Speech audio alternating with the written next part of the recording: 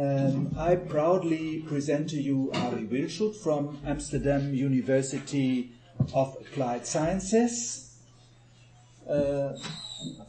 Last time we wanted to have him here, he had a grave injury, so he wasn't able to be here with us. So I'm very glad that today we can have his lecture about time, which I think is the focus of our work in history, something specific to our domain.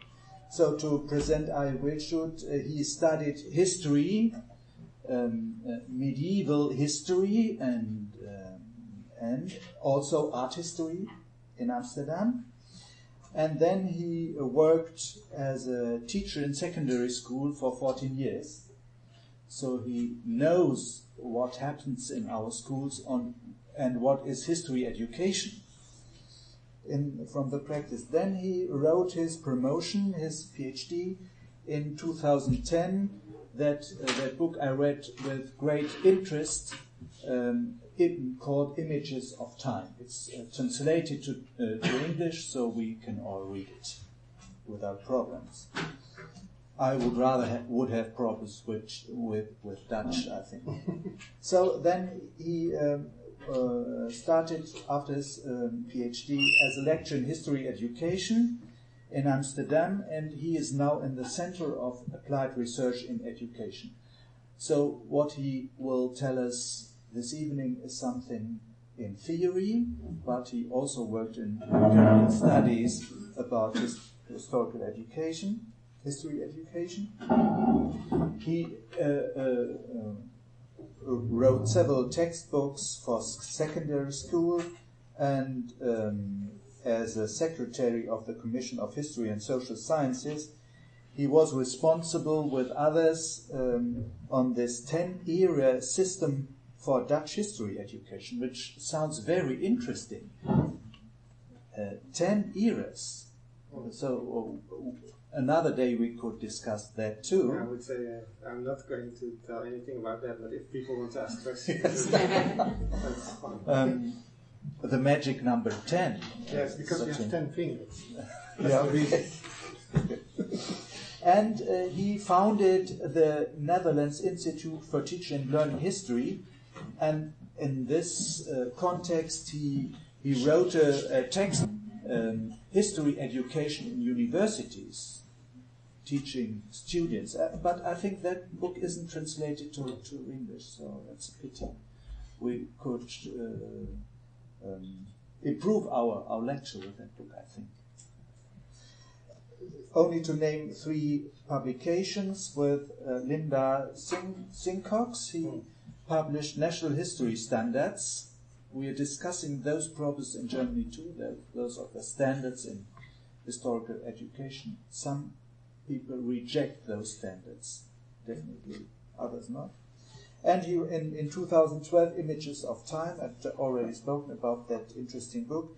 And in 2015, with Arthur Chapman, a joint up history, new directions in history education research. I think that's more empirical, that book, I think. But it's a collection of history. Yeah.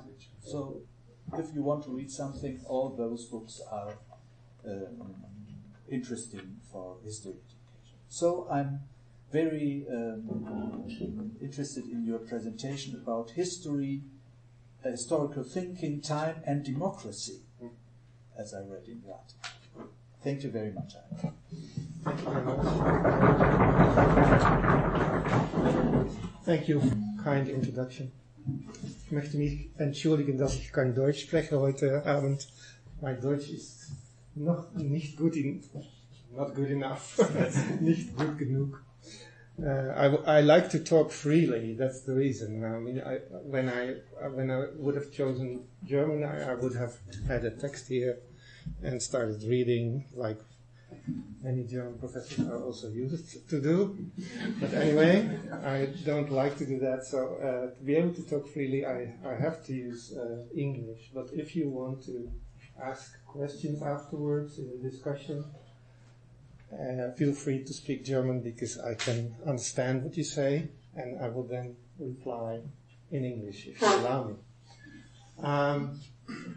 As Jörg already said, it is my job now to teaching history at this Amsterdam University of Applied Sciences. I teach, at this time, I teach only the advanced teachers, the teachers that are already teachers but want to, go on for their advanced degrees. And this is a very inspiring job, actually, because people who are experienced teachers ask different kind of questions and are more interested in the deeper principles of history and didactics. So that is interesting to do. And I also do research. I also do the supervision of PhD research. I have done several PhD research have been completed under my supervision, and that has also resulted in quite a few interesting texts that you might read, but they are not in books, they are in articles in international journals. So that's a bit of an introduction on what I do. What I'm going to present to you tonight is something that I have been interested in for a long time, and it has also been, as Jörg already explained, a part of my own PhD study, which has been translated as Images of Time. I start off to show you the contents of the lesson, which is always easy. It has 10 chapters, as you see. I like 10. 10 chapters. So I will start off with one slide to make the statement that time is pivotal to history. Time is the essence of history. That's the first thing. Then I will start on time and human imagination. This is about how people imagine time. This is the second part. So how do people think about time? What kind of images of time do they develop spontaneously? That's the third thing, spontaneous images of time. And then I will confront the spontaneous images, the ones that come to us without study, that originate naturally. I will confront those to historical images of time. And this is one of the main points of this lecture, that this thinking historically about time is something that doesn't come naturally to people. It is something that has to be cultivated. It's the result of conscious study.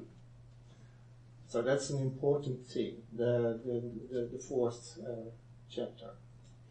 And then the second important thing is that I will connect those historical images of time to democratic thinking.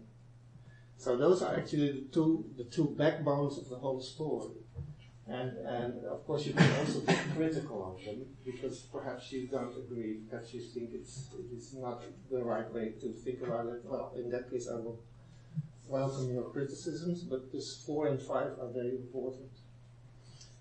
Then I will start a search in 6 and 7 on what actually are the specifics of historical thinking about time. What are the essential concepts that are constitutive of historical thinking about time. And then I will turn to the more didactical part of the talk, because I will then try to explore why these 6 concepts are so unnatural and why they are so difficult to learn. That is also based on didactical research.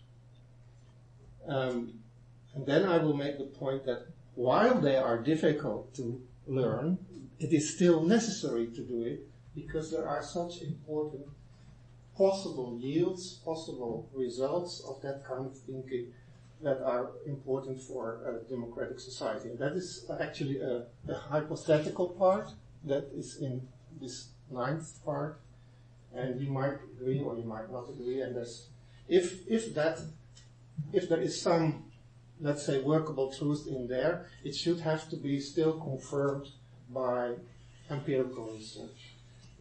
You can see it says possible yields, but whether these yields are really there has not yet been proven, but could be proven by empirical research in the future. And then there's a short conclusion. Okay, I will start off with this first time is pivotal to history, and I will try that I'll show that to you in a few quotes by famous people, and I think there's maybe not a lot is necessary to stress the fact that time is indeed pivotal to history. Anke Smit is a very well-known Dutch philosopher of history. He is also published internationally quite a lot. Unlike social sciences, time, temporal distance is constitutive of practice of history. It's a very easy one. Jordanova is a British theoretician. History is a systematic study of the past, and at its heart is time. And of course you know who Rüsen is. He is a German philosopher of history and a very famous person in Germany, but also outside Germany. And of course his quote is longer than the other two, because that's what German people do.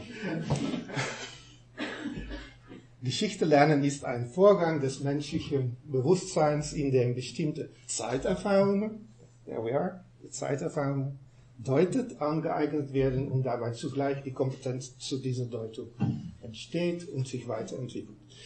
Well, the recent philosophy is of course much more extensive, but he puts time also very central to what he thinks is actually history, and therefore he makes this connection between experiences from the past, observations on the present, and expectations for the future, and how they are interconnected. I will come back to that later. So there could of course be said a lot more about this, but I hope that this is for the time being enough to say, like, let's say, okay, time is indeed a very central issue if we are talking about history.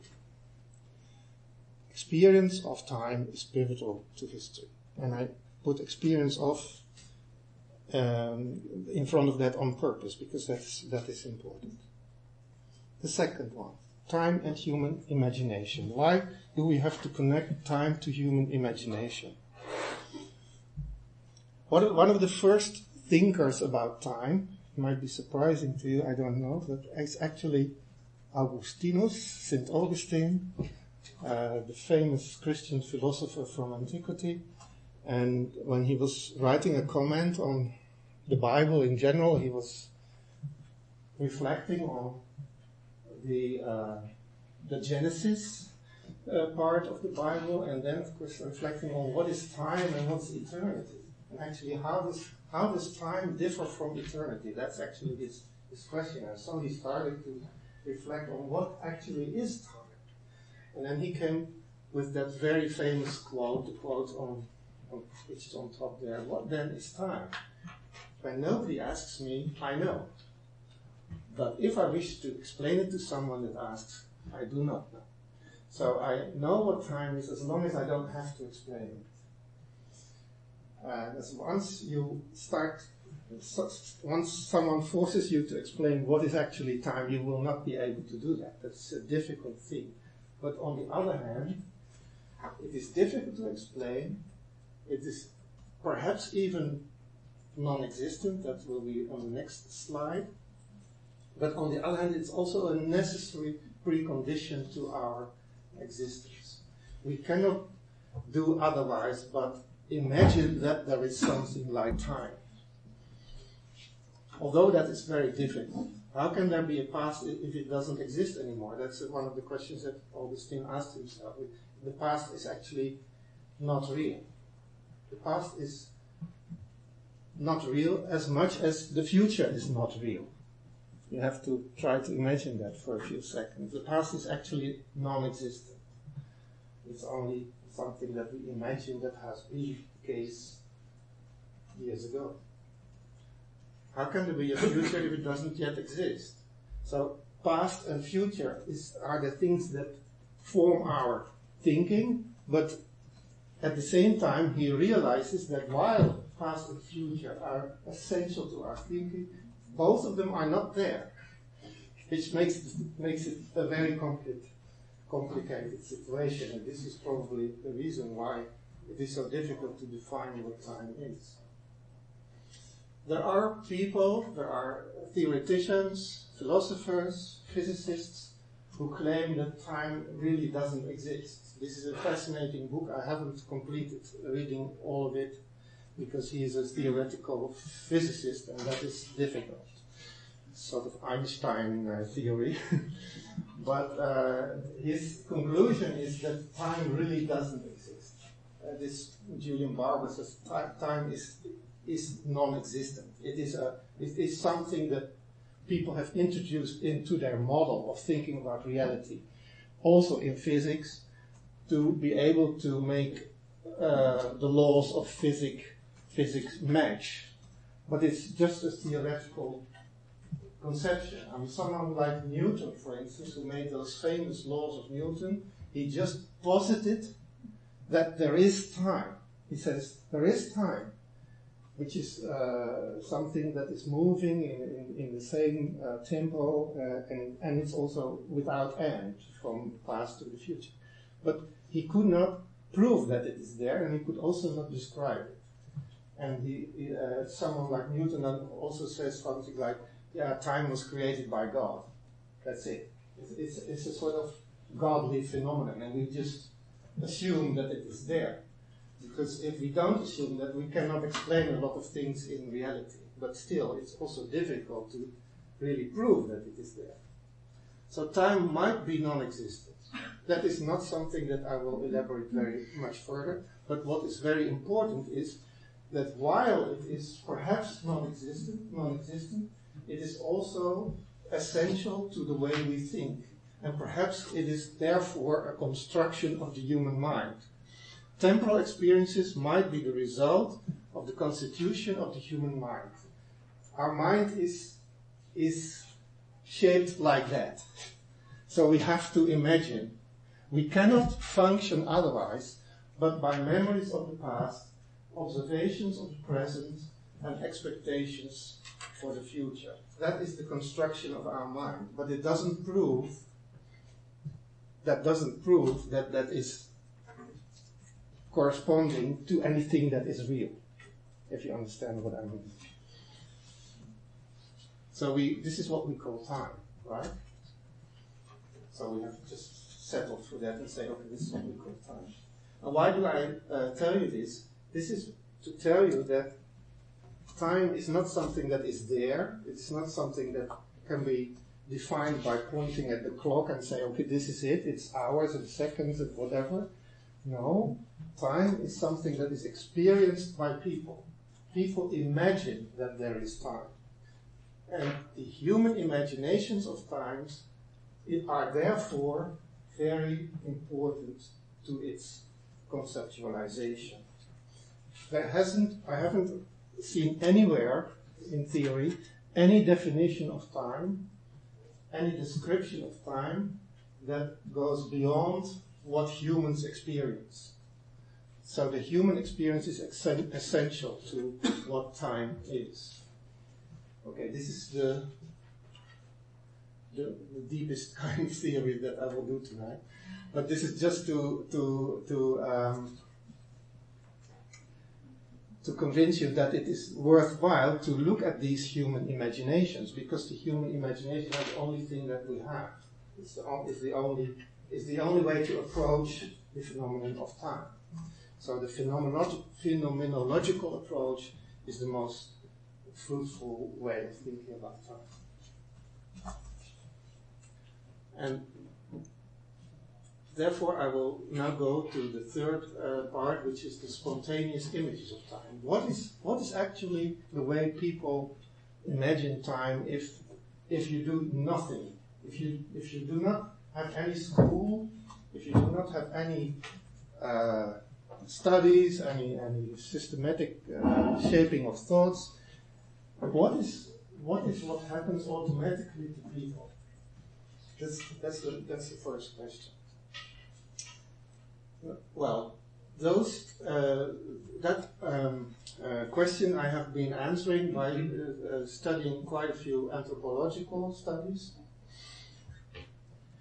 because you might claim that in non-Western societies where there are no clocks and where there are no studies of history or studies of the past, but just the spontaneous experiences of people, what do they come down to? And it's interesting to see, if you look at those non-Western cultures, as far apart as in Canada or Eastern Africa or Northern Japan or wherever, people seem to think about time in three basic ways, which are very interesting actually to study, because they're also very important for us. I will come to that in a minute. And they are the daily cyclic or ecological time, the social, structural, linear time. The first one is cyclic, the second one is linear, and the third is the mythical time. Those three come up with a lot of cultures. I will talk about each of them for a minute. The daily cyclic time is connected to the natural phenomenon of days, months, and years, the things that come back all the time. The 24-hour cycle, the monthly cycle, the annual cycle, of course not the weekly cycle, if you understand what I mean. Because the weekly cycle has been artificially introduced by humans, which is actually interesting to see how much we appreciate that way of thinking about time, because we introduced an extra one, which is the week. But it is concentrating on the things that return. It is cyclic rather than linear. It's focusing on recurring events. For each of them, I will make the point that they are not specific to non-Western cultures, but that they are also very basic for us. But I have just taken the approach of those anthropological studies to get hold of what kinds of thinking about time they might be. But if you then transfer them to our Western culture, you will see that we also do that. We also have the weekly rhythm. We also have recurrent annual events. And the interesting thing about them is that they are actually more easy, more natural, more intuitive to use and remember than linear time. Nobody needs a calendar to remind him that Christmas returns every year. You just know it. You know it that is true. The weekly rhythm is something that we learn very easily by heart. But if you want to remember time as a long line, it's much more difficult. If you want to remember time as a linear phenomenon, then you start to need calendars and dates and planning in your agenda, etc. But the cyclic rhythm is a very basic and very intuitive and easy phenomenon for everyone, and it's also true in our kind of society, I think. Second one, the social structure one, is based on the fact that people live together with different generations, older people, younger people, and that there are different life stages, people who get married, people who get children, people who die, that kind of things. And those moments in time are often connected to a linear image. If people get married, I don't know if they do that also in Germany, but in Holland, yes, then you will get flashbacks on what they were like when they were young, and all these funny pictures, etc. When do you get flashbacks? Well, with an event like that. Or for instance, if a colleague takes leave of his job and is retiring, then of course you get the whole story of what happened during his professional career. So we do that every now and then. We have that kind of social time, but we don't have it as often and as intense as the one that the cyclic weekly rhythm. It is sort of stopping and saying, okay, let's stop here and let's look ahead and let's look back and have a sort of linear picture of time. So that one is focusing on singular events, and in the cultures that I was talking about, the non-Western cultures, it's based on memory and story, of course. People telling each other their experiences, the experiences of different generations, and therefore the scope is a maximum of 3 generations. It's the time that people tell each other from their memories. It's no longer than 3 generations, maximum 100 years, and then beyond that, there is nothing. The third, this one is also basic for Western societies, and I've already told you this. Events like marriages, births, deaths, and anniversaries, memories, flashbacks, reviews. It is less spontaneous than the first one. It's only occurring on special occasions, and the memories may be, of course, distorted, and the length of this time span is limited to, let's say, 100 years maximum. The third one is the mythical time, which is actually not really time. It is the primeval age when the gods created the earth. It's long ago, but people do not know how long ago it is. It's a deep past, a deep mythical past. And actually it is also not important how long ago it is. It's also not important how long it lasted, because it is beyond time in such a way that it's actually eternal. It's an eternal reality that started to be created when the earth was created, and which comes back all the time in the same way. It's a sort of eternity. So it's focusing on eternal things and on eternal returns. I've been wondering, is this also something that is basic to our societies? Perhaps less than the other two, but I think it is still present. For instance, many people who are not very great students of history oppose past and present as if they are binary opposites. Like they will talk about formerly and now, or something that used to be the case in the past. How long ago? Don't know, doesn't matter. The past. People also focus then, in that case, on eternal truths. Many people, for instance, are convinced that in the past everything used to be better than now. That is, of course, not true, and it's also very undifferentiated. But it is a thing that people say, or anything is much worse than that. Mythical ideas are not the result of deliberate study. They are impressions and convictions that are just taken to be true. Okay, these 3, I want to make the point, these 3 are basic experiences of time that will originate if you do not do anything. If you don't stimulate any study, if you don't study history, if you do not do any conscious study of time, then we'll have those 3 versions. I will now oppose 3 spontaneous images of time to the historical ones. And I will show you that they are very much opposites, that they are extremes on a continuum. Here are the 3 spontaneous experiences of time: daily cyclic, social, structural, and mythical.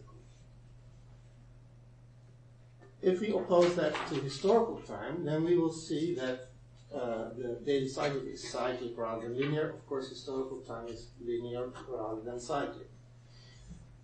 Historical time is not focusing on recurring events, but focusing on singular events that happen only once. And while the daily cyclic time needs no aids, the historical time does need aids. It needs timelines, it needs chronology, it needs dates. Otherwise, you will just get lost. You will lose track of it. So, on those 3 characteristics, it's an opposite of daily cyclic time. Social structural time is based on memory and story, but historical time is based on careful study of documents. the social structure of time has a limited length, but the historical time is unlimited in length. It can last for centuries, as you know. The social structure of time, the third one, is something that I will come back to later. But it's an interesting thing that the social structure of time takes a sort of we feeling as a point of departure. We were like this. This is what we experience. We. That means us and me and my ancestors, my great-grandfathers, that sort of thing. It's a we group. While the historical time sometimes also uses the we perspective, but in that case I think they are doing something that is doubtful, but we will talk about that later. Actually, it would be more historical to talk about us and them, to stress the differences between people in the past and people in the present. Historians are interested in those differences, not how people were similar, but how people were different. Mythical time is undefined in length or distance, while historical time, of course, is defined in length and distance. We know how long ago something is, we have an exact chronology, and we know how long periods have lasted, and it's also important to know that, otherwise it's not history.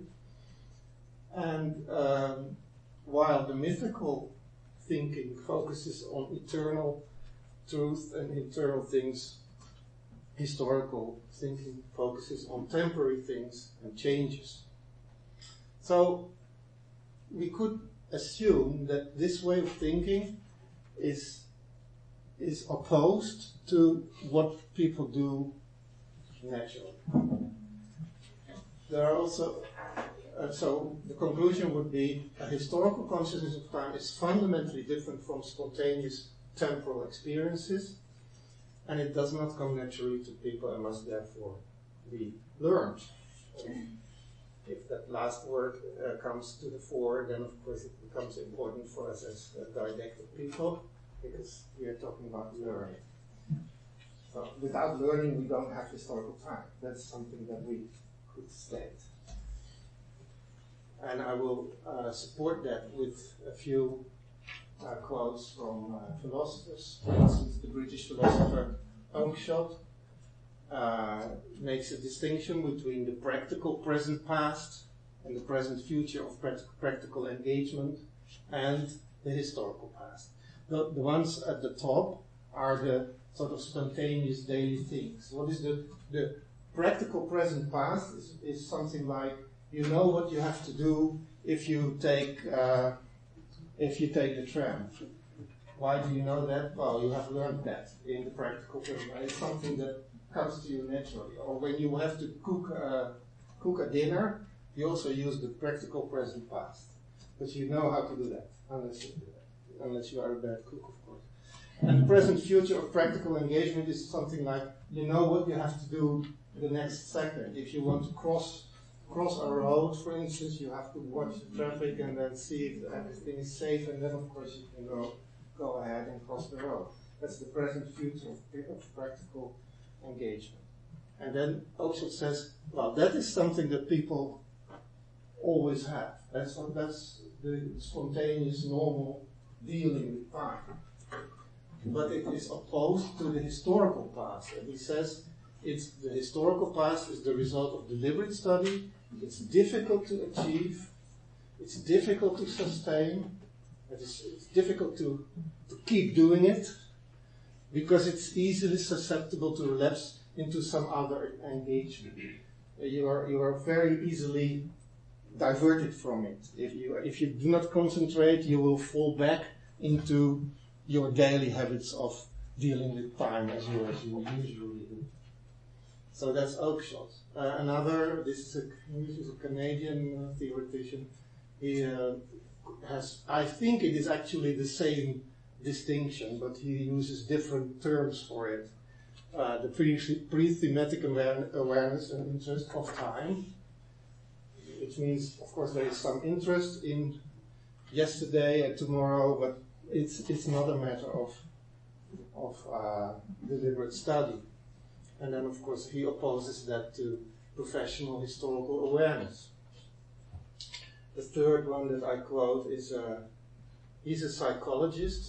He's a very interesting psychologist. I could recommend to read if you are interested in that, because he has done a lot of empirical research on how people imagine time and how people deal with time, not in a historical way, but in the psychological way. And he says it's a chronological illusion to think that people imagine time as an abstract, uniform, measurable dimension that stretches indefinitely into the past and the future. So this one, the abstract, uniform, measurable dimension that stretches indefinitely into the past and the future, that's the historical time, right? That abstract line that stretches indefinitely. But he says that's not what people do. People do not imagine time like a line like that. That's not what people do spontaneously. People have flashes, have memories. He calls it a patchwork of imaginations, which are usually not systematized into one coherent story. So those are three, but there are, of course, we could quote numerous more people who would also stress the fact that also Rusen has said the same thing. All these studies of past, present, future cannot automatically be called historical. Only a few of them are historical. And the historical are those that have certain characteristics. So that was number 4. Now I will make the point about democracy. Because if you study when did people start to imagine time in the way I have just described it, in this historical way, this long line, this chronological study, then it is actually striking that in the periods when it emerged in European history, they were also the periods in which democracy emerged. If thinking about time in a historical manner is so unnatural, why should we take the trouble to teach it? Well, spontaneous temporal experiences originate in traditional, closed and undemocratic societies. They concentrate on eternal truths, on tradition, and on returning similarities. But the historical time experience, for the first one arose in Greek antiquity, with people like Herodotus and, how shall I pronounce him? Shall I pronounce him in the English way or in the German way?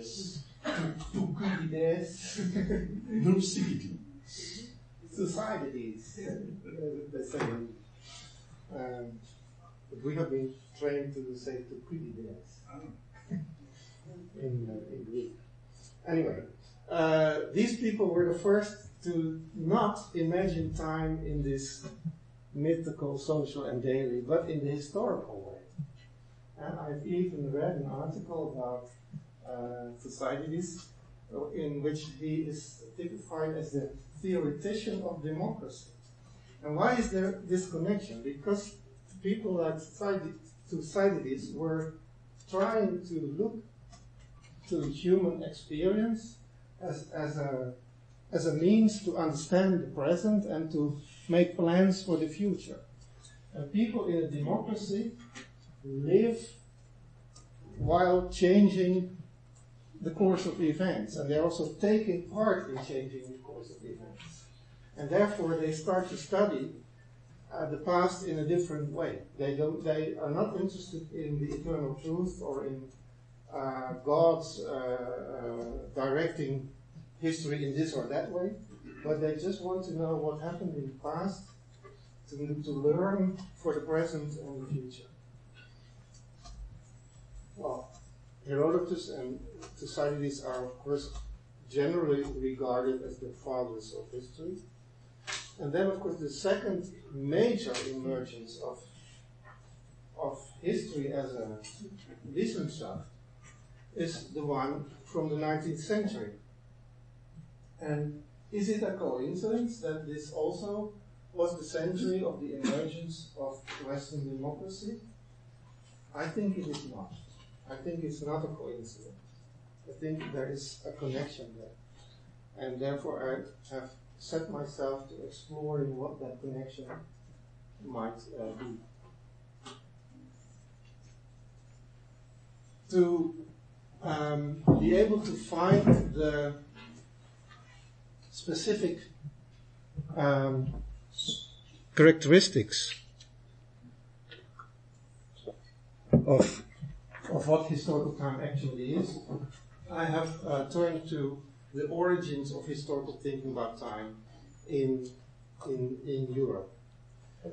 And there are actually two major developments that can be studied in order to find the origins of that historical time. The first major development is the revolutions, the democratic and industrial revolutions around 1800, because of the profoundness of changes in a relatively short time span. These revolutions caused a fundamental change in temporal experiences. And the second important event is the late 20th century interest in representations and narrations. I will not explain that now, I will come back to that. So those two, I will explain them in a bit more detail now. The first one, the enormous change around 1800, resulted in a different experience of time because people during their own lifetime realized that their world was changing in such a way that there was no connection anymore with anything that happened before. The German theoretician has made this famous distinction between Erfahrungsraum and Erwartungshorizont. He says those two were split apart.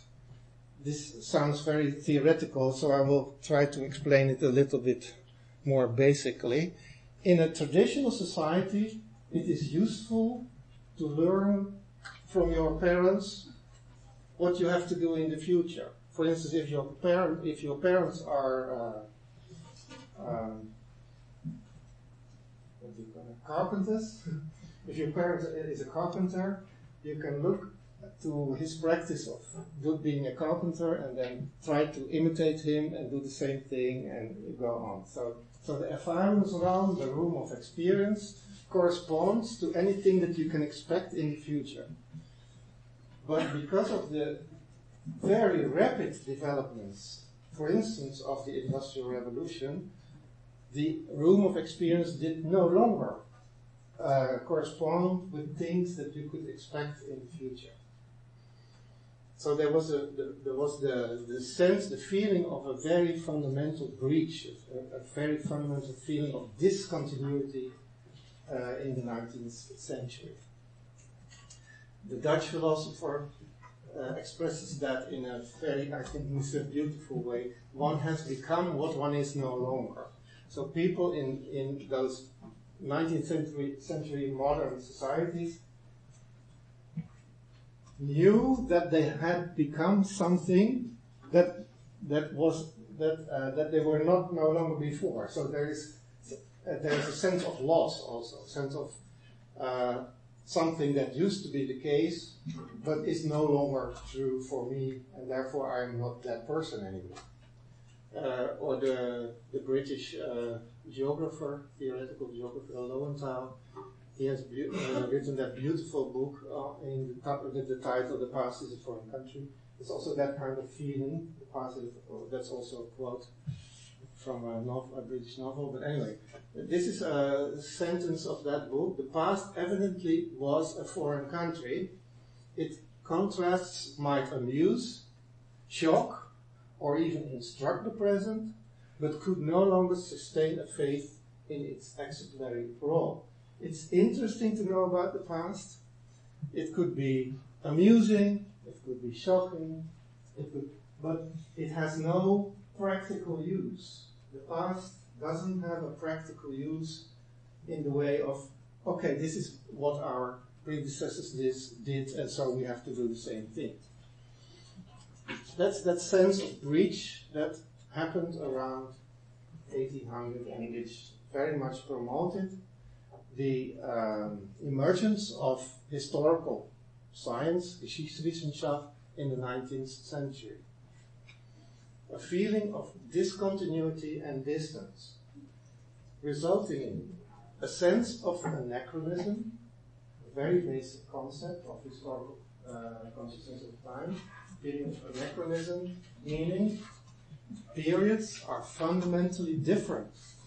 The periods differ from each other. And as Ranke said, jede Epoche ist unmittelbar zu Gott. It means no period is only the predecessor of another.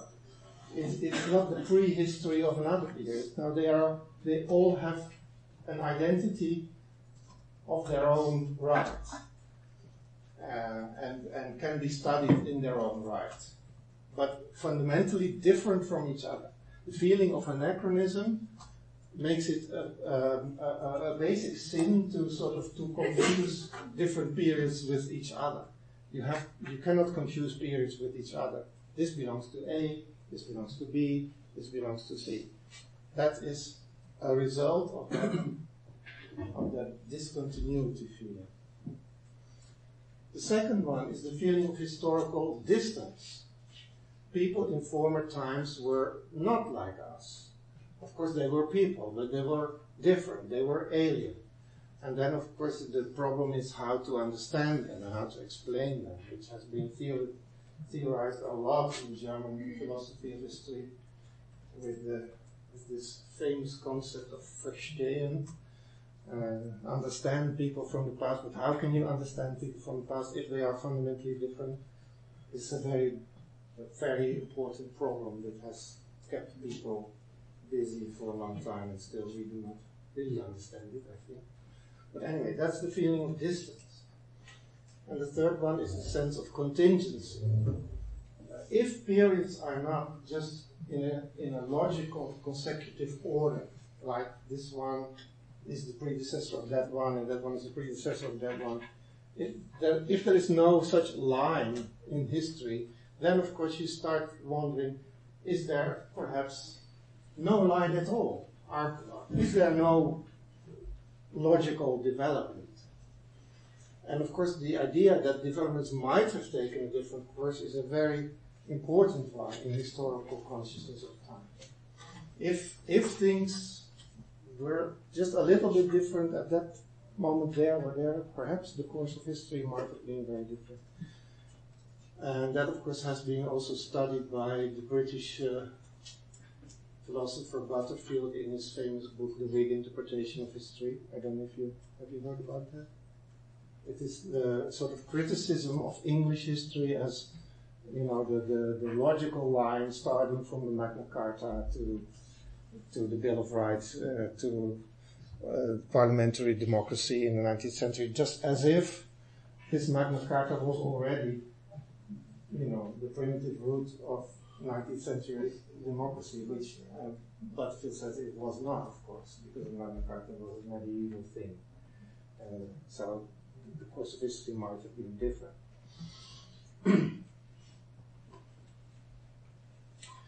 The second major development is the one of the insight of the historical narratives, the narrativism, which emerged in the second half of the 20th century.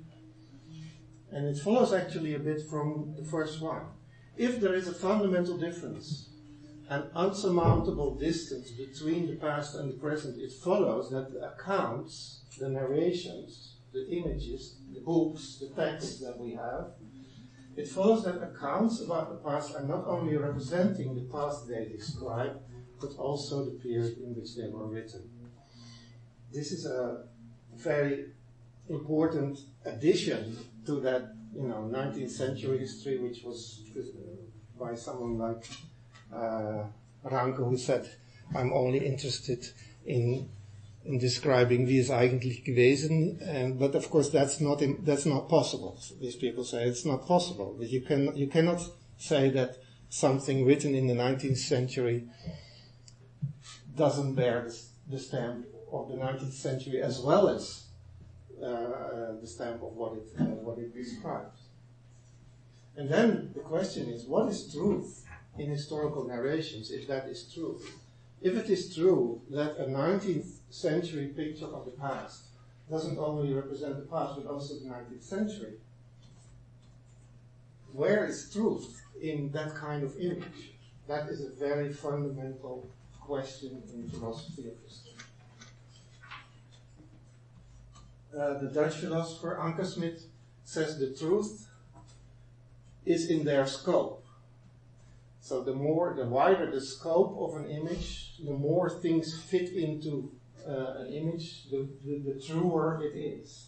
So its scope and its coherence with other known facts. But of course that's a bit of a circle of reasoning, because you have to start somewhere. The French philosopher Ricoeur presents three mediators between past and present. And that's, I think, is a very interesting approach, because the question is, how can you present truth about something that is gone, about something that doesn't exist, and if the thing that you write also represents your own time. And then Ricoeur refers to the calendar, chronology, generations and relics. The generations and relics create evidence. Generations are, of course, it's talking to people from other times, of course.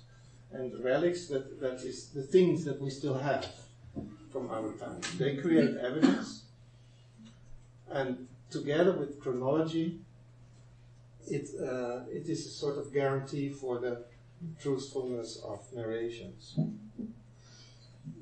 You have to see these as a bridge between times. How can we bridge the distance between times? Well, why is chronology a way of doing that? Chronology is a way of presenting time as one coherent system. Chronology covers everything, from the very distant past to the present. So it creates a coherence between the past and the present. And evidence also does that. Truthfulness of narrations from the coherence. I don't know if you've heard about Reason's Triftigkeit. He has another three theories about why narrations are truthful. And empirical Triftigkeit, normative, and what's the third one? I forget it. Huh? Narrative. No. Yeah, but that is, of course, that's a bit double, but yes. Narrative Triftigkeit, yes. Plausibility, isn't it?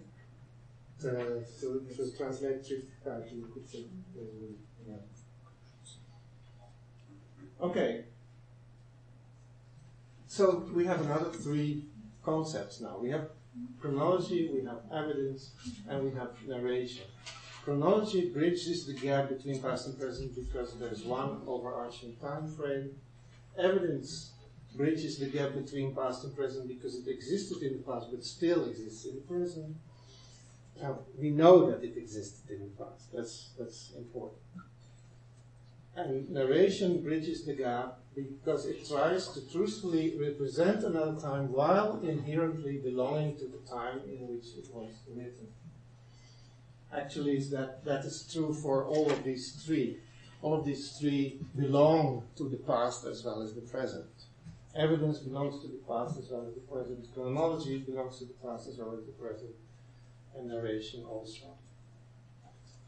So, I have arrived at 6 concepts of historical thinking about time, and I will now try to discuss why they are so difficult and unnatural to learn. And to be able to do that, I refer to a research that has been done by a lot of people researching teaching history, arriving actually at a similar conclusion.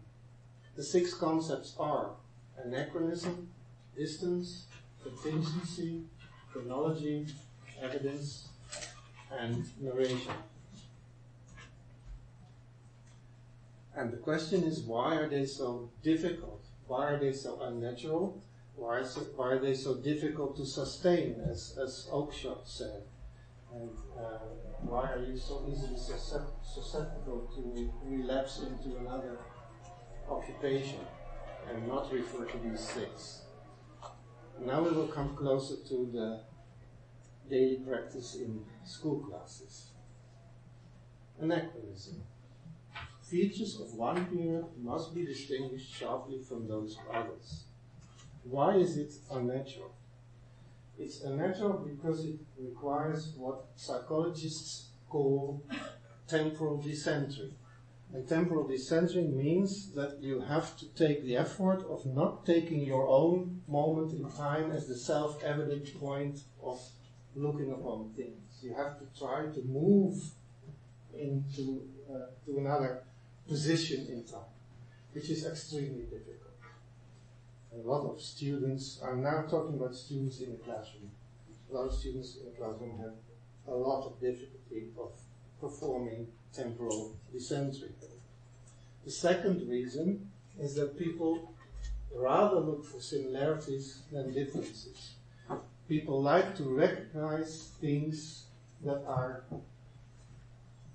familiar. The most popular things in museums are those that people seem to like. Why? Oh, I can see what that is. It looks like this or it looks like that. But if you see something that is completely incomprehensible, something that is very alien, then you say, I don't know what this is. So no, it doesn't attract your attention. You like to recognize things. You like to see people like us, humans like us. But of course the people in the class were not like us. And it's difficult to measure them in that way.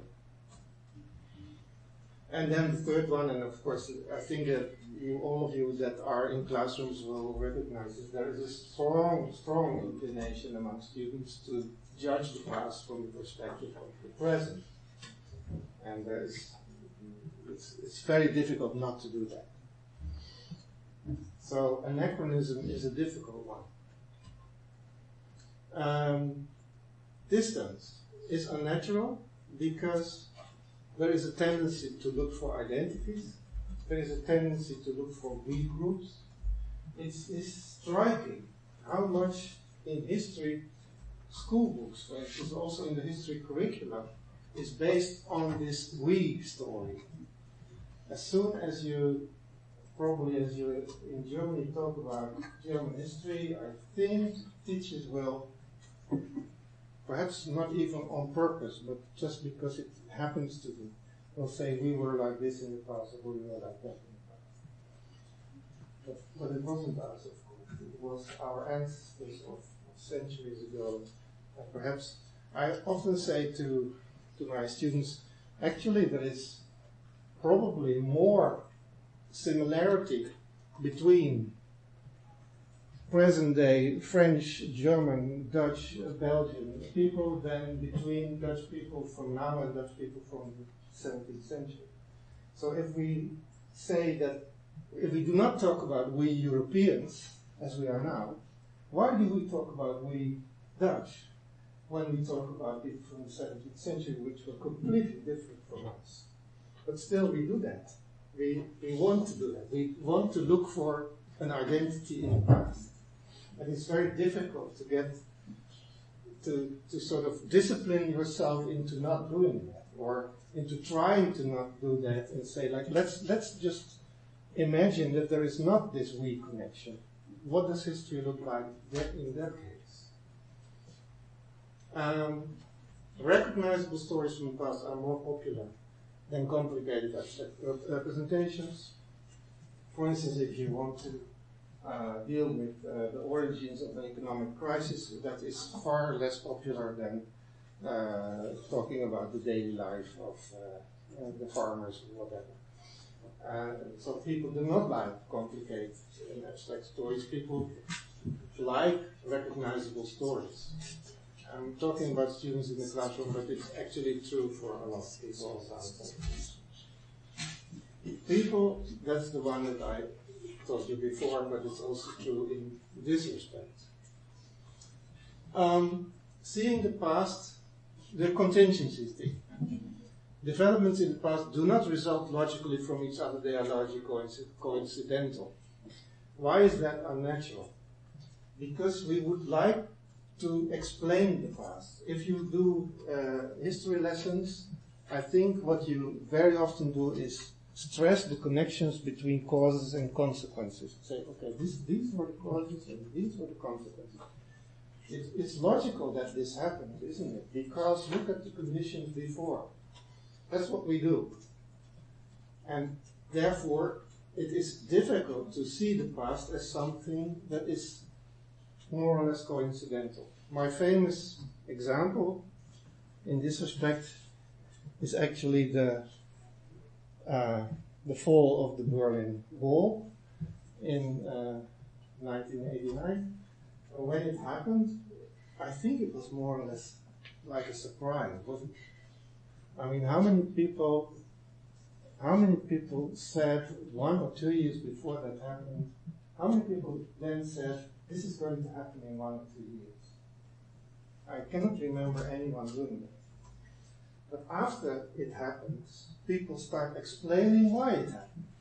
And then, of course, we know the causes. But if these causes would have been so obvious, why couldn't we prophesy that it would happen?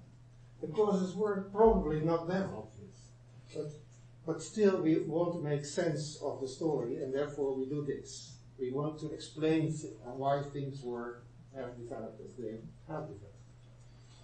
A strong inclination towards causation. We want to know why things happened. Of course, there is a lack of interest in unrealized possibilities. We leave the unrealized possibilities are easily left out of the story, and we concentrate on what actually happened, and we do not concentrate on what didn't happen but could have happened. Although that is a very, very instructive way of dealing with history, actually, counterfactual history. And another thing is the sort of logic in our heads that big events must have had big causes. So if something big happens, we start to look for big causes. But how much distortion is there in that activity? Chronology is unnatural. I maintain that it is unnatural because our cyclic daily time is more self-evident. It's difficult. The calendar is really difficult. If you want to remember things from your own life, for instance, try to do that. In what year actually happened this? Or in what year was that? It's very difficult to remember that. Of course, you remember the circumstances. You remember perhaps the details of an event. But if you have to remember who was the German chancellor in the year of my marriage, that's a difficult one. Because then you have to start calculating. And then you have to say, like, okay, what's the year of my marriage? And what's the periods of these chancellors? Okay, it must have been that one. So that is an unnatural way of doing it. Chronology is a very strange way of dealing with time, but we need it. Remembering dates and imagining durations has proven to be difficult. I mean, there's a lot of research among students that shows that even if we think that it is easy, it is really not that easy. Although it looks very simple, it's not. And besides, students hate to remember dates, right? Why do they hate it? Why do they hate it so much? Perhaps because it's unnatural. This is also true. The framework of periods is not easily remembered. For instance, if you ask someone, this is a quote from an interview of someone in the street, and say, in what century did this happen? In what century did that happen? And then this person answered with, which centuries actually did exist? You know, I have no idea. What kind of centuries are there? So that is really not so easy, unless you study it. Normally people do not do that. Evidence is problematic because it is difficult to see evidence in its correct context. The dual character of evidence, belonging to the past but being used now, is problematic. Because students tend to either take evidence for granted. This is a story by someone who was there, so it's true. So this must be the history. So take it for granted, that's it. Or they discard it as unreliable, but as soon as it is unreliable, I don't know if that happens also in your classrooms too, but in ours it does. This is an unreliable source. Okay, so I'm not going to read it. But in an unreliable source, there can be a lot of information. So, how truth can result from a present handling of evidence, which is authentic material from the past. Authentic material has the image of being authoritative. But still, although it is authentic and authoritative, it is still us that have to handle it and then result into something like historical truth. And that is extremely difficult for students. Absolutely very difficult to realize how this functions. The same is true for this one, for the narration.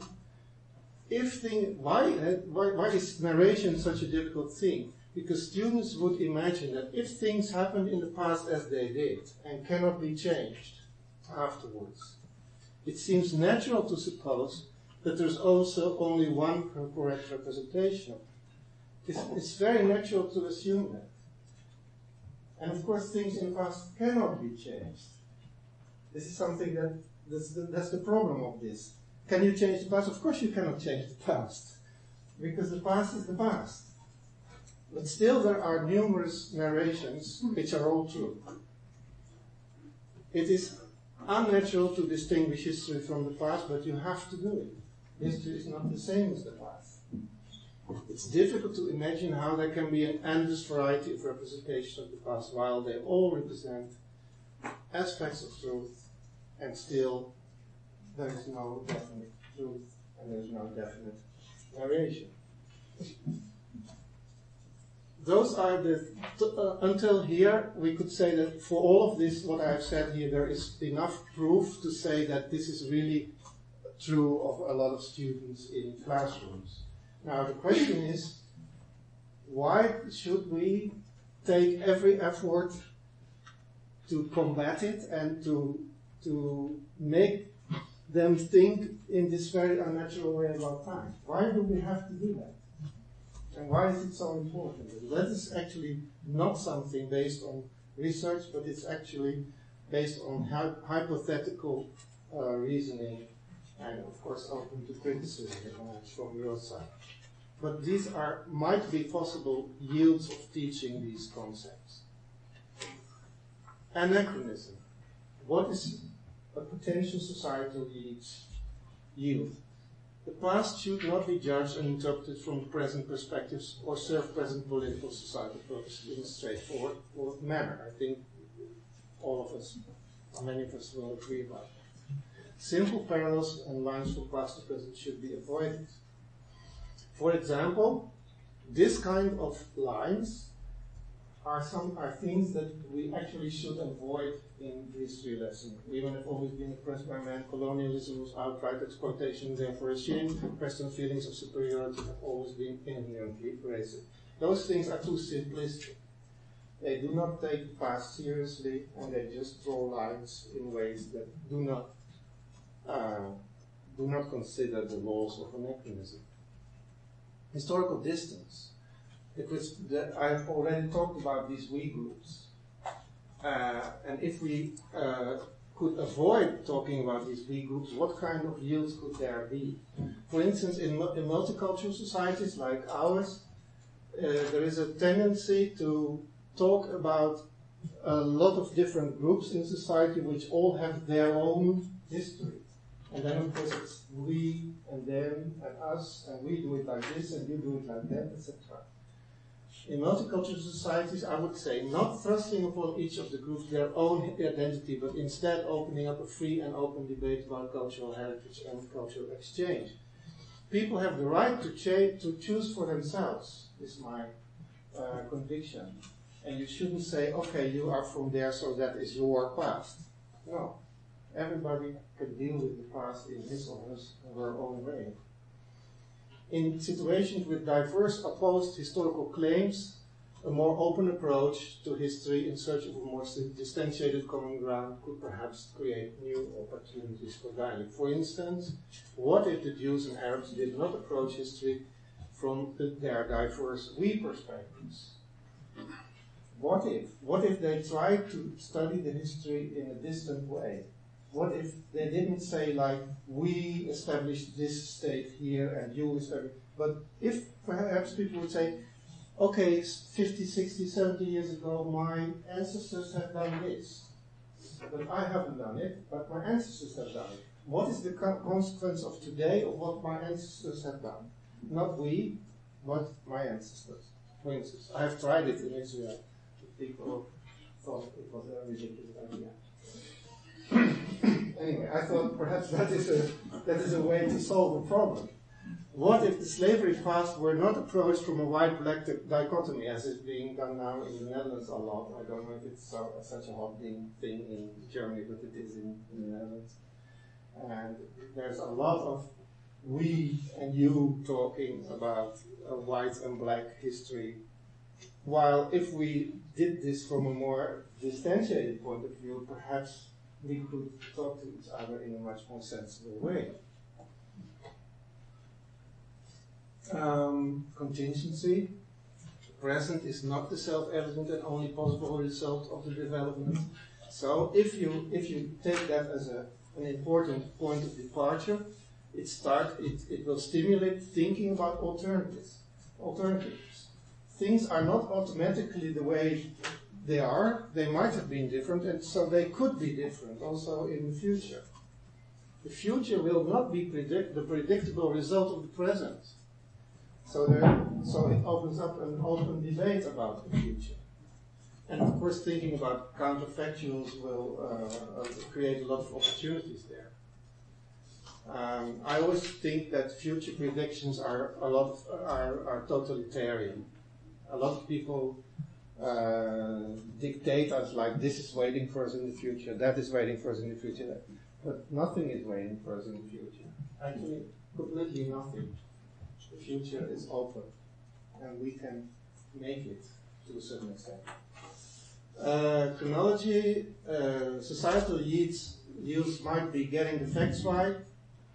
Chronology is a guidepost and delineator of historical narratives. It means that anything does not go, you have to respect certain laws, certain things happen first, and then after that, etc., etc. And of course, it can serve the goal of correction of popular images. I'm going to make this a bit speedier. This is an interesting one, but I will not do that. How much fact-free politics is based on historically unsound interpretations of past and present, disregarding the rules of chronology and evidence? I think a lot. And for evidence, it is actually the same thing. See evidence in its context. Deal with authenticity and authority in search of historical truth. There's not one truth, and therefore knowledge of society is open to debate. Same one. Narration, the last one. The past, though unalterable, cannot have a fixed grip on the present because the past does not exist. The only thing we have is history, which is not the same as the past. And multiple interpretations may all represent truth. There is not one truth, etc. So it is important to understand this. How much would society benefit from the insight that there is not one historical truth about the role of victors and defeated in, for instance, in the world wars, but in many other wars as well. Conclusion. Open societies, democracy, and historical consciousness of time mutually depend on each other. History cannot flourish in an unfree society. I think all of us agree on that. But the other one, a free society cannot flourish without history, if that's something that people do not very often, that's something that you do not hear very often.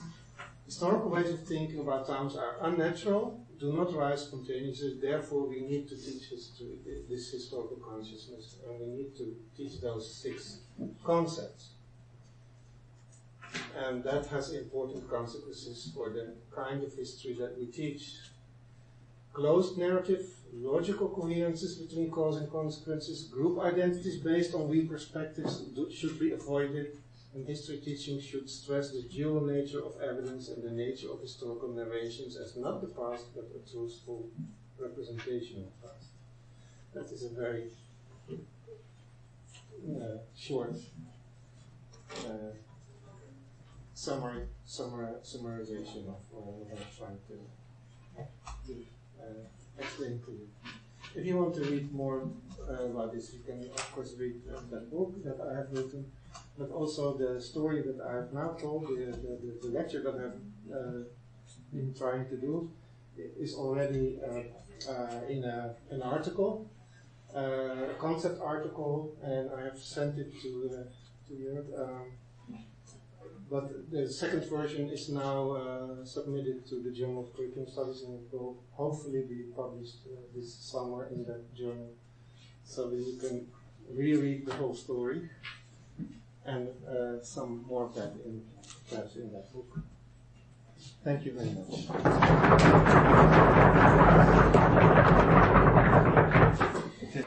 I don't know if you know that name from Stanford University, and he has written a book under the title of Historical Thinking and Other Unnatural Acts.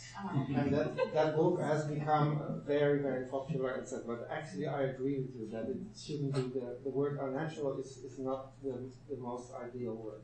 I want to say there are spontaneous. No, let's put it that way. Everyone has a consciousness of time. Every human being has a consciousness of time. There's no doubt about that. Every human being has images of the past, the present, and the future. The question is, what kind of images are there? There are the images that emerge spontaneously, and there are the images that do not emerge spontaneously, but can only be the result of study. That is actually what I wanted to say, and I agree with you that the word unnatural is not the best word. But it's Weinberg's fault. Well, just as a comment on that, I mean, spontaneous concepts, so-called spontaneous concepts have to be learned as well, and some of them are hugely complex, cyclical concepts of time, the determination of Easter or Ramadan or something. Right. It's not the question that I wanted to ask, though, because I've already asked it. The other question is, coming back to the point about democracy, I mean, I very much agree with you that the fundamental experience of change is an important one. But I wouldn't, if I were provocative, I would ask you whether 19th century Prussia was a free society, but I would rather ask you, how do you want to go about establishing the link methodologically? How do you want to do it? You said you were trying to study the connection between the emergence of historical time and democracy. How do you do that? Yeah, that's a good one. How do you do that? The only thing that I have done, and that I agree with you that is to a certain extent effective, is observe the reality that this way of thinking emerged in the same kind of societies in which also thoughts about democracy emerged. And my question is it a coincidence? Is it a pure coincidence or not? And how do you test it? By exploring the consequences of that point of departure, and exploring the details of that historical way of thinking, and in what respect does it connect to ways of thinking that are also important for democracy. But sure, there should be. You are absolutely right. That question is a very fundamental one, and cannot be so easily disregarded. I agree with that. Johannes, I fear that, and I regret deeply that this will be the last question. And all the other questions we should discuss in the Univarza, the center of the restaurant here in the university with Arie after our talk. Thank you very much for this lecture. But a few minutes ago you said, the future is open, nothing is waiting. Are you sure? Sorry? The future is open and nothing is waiting. Nothing is waiting. Are you sure? Why not? Because if that would be true, there would be no need for historical thinking. Because in Rüsen's understanding of historical thinking, it is whether a complete coincidence, not completely predictable. It's something in the middle. Absolutely. So, when I say nothing is waiting, it means that nothing is, let's say nothing is established as a fact that is waiting for us. Yes. But of course there are all options, there are possibilities, and they are of course connected to what happened in the past. and probably developments. Sure. Yeah, okay. Yeah. But nothing is waiting for us is, okay, I sometimes like to exaggerate things. But I strongly dislike the people who can say like, in 10 years from now the world will look like this, so we have to prepare for it. We have to prepare for something that I have established as your future. That's something that I do not like. So that's why I said that. I totally agree with you in that point. But we have to prepare for climate change, for example. Mm-hmm. So that's the differentiation. Yeah. Sure. But even in that respect, things are not fixed. Things are not fixed and are open for discussion and open for debate, and there are no laws in that respect. So I think it is the result of historical thinking that we are much more open towards the future than people who might think less historically. That's actually the point that I would make.